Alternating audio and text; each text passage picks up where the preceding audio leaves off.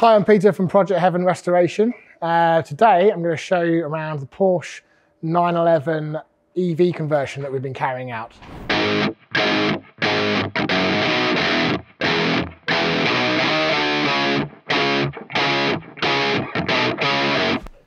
You may have seen this car in the back of videos. It's been in the workshop for quite a while because it's been a very, very complex conversion and it's very safety critical. So we've had this thing together and apart and together and apart to make sure that there's absolutely no problems with it. And there's a lot that can go wrong when converting an EV car, a car to EV. Okay, to give you a quick rundown of the system we've got here that we've installed and designed for this Porsche 911, we've got 15 Tesla Model S battery modules installed in this thing.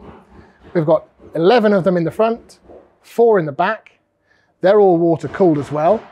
Water cooled because that means we can rapid charge them. You don't necessarily need to water cool them if you're using them in more of a lightweight conversion, something with less horsepower, say 100 horsepower or so, then you don't necessarily need to water cool them because you're not demanding much from them, and when you're regenning or when you're rapid charge, you can't really rapid charge them. But in this one, you can rapid charge. That's the key point, because we've got the water cooling on there. We can rapid charge and we can regen at higher rates. Although you don't want to regen too much because this is rear wheel drive. So in wet conditions, we've got a switch in the car. We're going to install a switch in the car that can reduce the amount of regen because it's effectively braking the rear brakes for you by regenerating.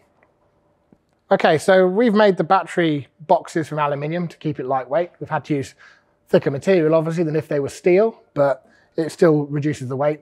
It also looks a bit smarter. Another thing we've made here, we've got a manifold we've designed, which distributes the cooling fluid to all the battery packs. There's one at the front and one at the rear, and you can see that there's 11 pairs of fittings on here. There's, as in 11 inlets and 11 outlets, which go to the battery pack modules. And at the back, there's a similar thing. This frame here, we only put this in when to help us lower the battery pack into the car and take it back out again.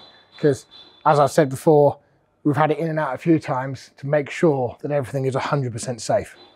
One of the things we're doing to check it's 100% safe, I've got the laptop out and it runs all manner of diagnostics on this. I've just done another final check and everything is absolutely fine. So we can test it in a minute, so we'll do that in a minute. Okay, so around the back, this isn't completely assembled yet. We're still at the very much of the test stage, but all the componentry is in. I'll just run you through all the various components. So we've got the charger unit here. That's for the slow charge, if you like, off the mains. You've got the DC-DC converter, which is kind of like the alternator, if you want to think of it that way. It provides the 12 volts that the rest of the car needs by converting the high voltage DC to low voltage DC. And then at the end, there's a BMS, battery management system, which monitors things like battery temperatures, battery voltages, has a lot of inputs, and they all need to be working correctly. You can't just disable random ones you don't like the look of. They need to be worked correct, they need to be reading, and if all those conditions are met and everything's within parameters, the light on that will go green, and that then allows the gear selector knob in the center of the car to light up. But if there's any problem, this will go red and it will stop you from putting it in drive. Okay, so other things in here, we've got the 2 radiators. One radiator's for the motor, one radiator's for the batteries. They have 2 header tanks, which are separate as well. The tank's just out and up at the moment because we've only just fitted it and we're bleeding the system through. Another thing you can see here is the distribution block manifold for the cooling system for the rear battery pack that's down here. There's also a smaller 12 volt battery to supply the car's electronics. Okay, so still to do is we've got to put, there's like a heat duct, like there's a ducting that goes here, that when you shut the lid, it directs cool air to the radiators. It also weatherproofs this area, and there's various covers and things that need to go on here, and all this cabling and everything needs to be tidied away. So there's a little bit left to tidy up and everything, but we're everything's out at the moment so we can test it. Okay, so let's look inside the car and we'll also give it a quick spin up on the ramp. All right, so inside the car, again, not totally all tidied up yet. There's some wires hanging out and stuff, but we're testing. So we've just installed all the dials here. We've got a full set of electronic dials which give you, look like the Porsche units, but they give you different readouts. So you've got the car's battery voltage, as in the 12-volt battery. You've got the EV battery voltage. You've got EV battery level, state of charge. You've got amps, which is like the current draw and regen. So it's almost like a rev gauge, if you like. And then miles per hour, battery temperature, and motor temperature.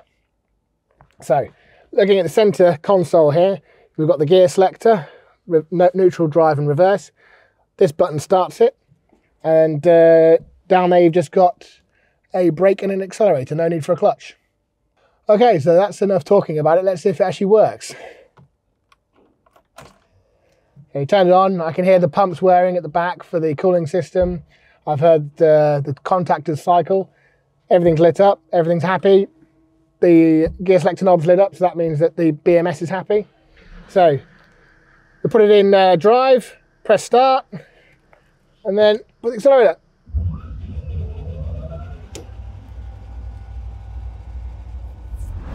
Okay, so make sure you subscribe so you can watch the test video that we do next week.